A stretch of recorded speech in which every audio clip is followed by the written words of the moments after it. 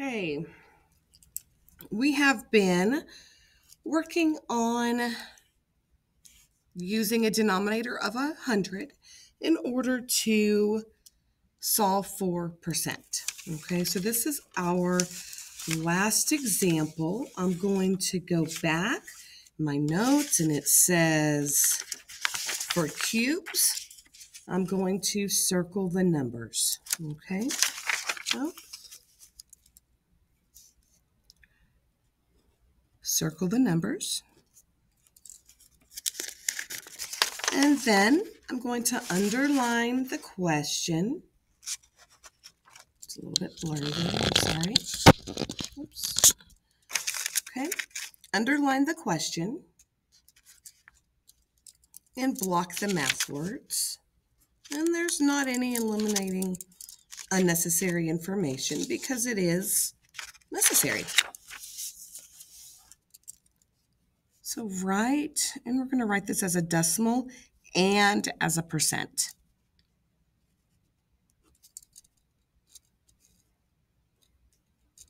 Okay.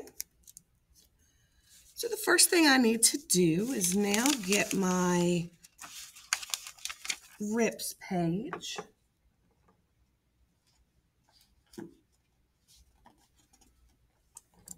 And I cannot seem to find it, so I'm going to do it here. I've read the question. And the important information is 13 over 25. Okay, so I guess that's 13/25, I should say. My plan, well, I'm going to see if I can I make an equivalent fraction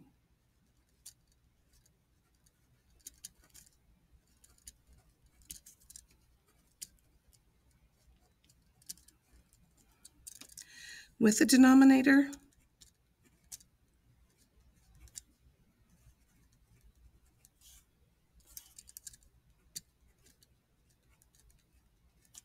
of 100. Okay, so I need to do my fact family, right?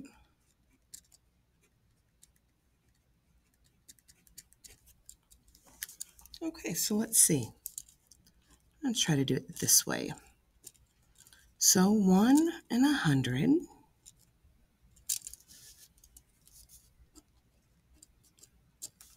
2 times 50.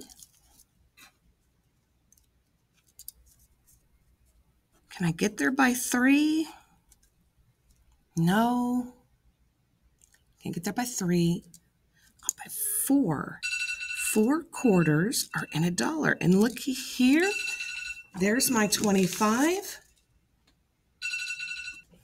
So I can do that. So I'm going to come over here. And I know I need to have a denominator of 100. And if I do 25 times 4, I can do that. What I do in the denominator, I do in the numerator. So I'm going to do 13 times 4.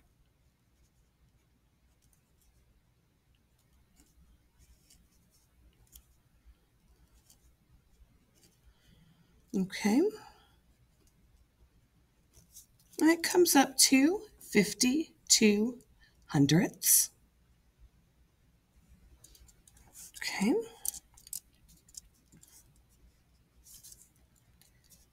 So as a decimal,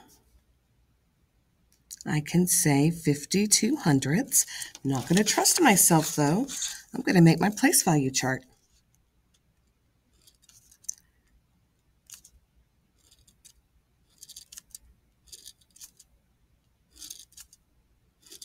Okay. These are my tenths, my hundredths, and my ones would be over here. Okay.